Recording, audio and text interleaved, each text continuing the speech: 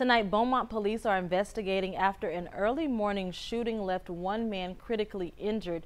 This morning, officers responded to the 3400 block of Concord Road just before 3:30. Now, according to a news release, while officers were on the way to the scene, dispatch told them the victim was being taken to Christus St. Elizabeth Hospital by a private vehicle. Right now, we know a fight broke out, leading to the 28-year-old victim being shot several times.